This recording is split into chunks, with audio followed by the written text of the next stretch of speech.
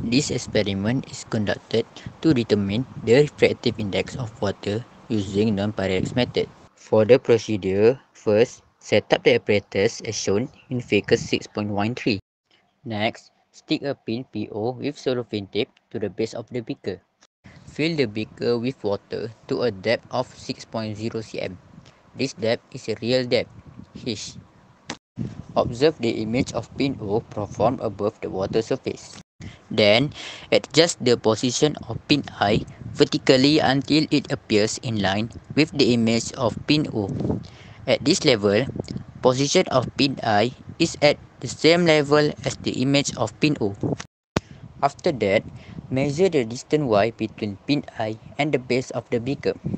Record the reading in table 6.3.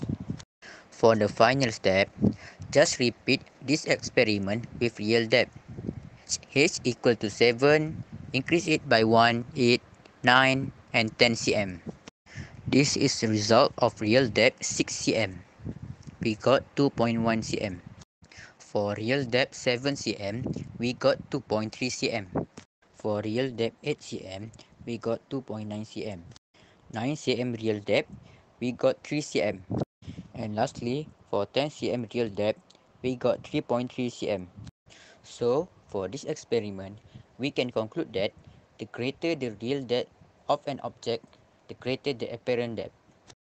That's all from me. Thank you.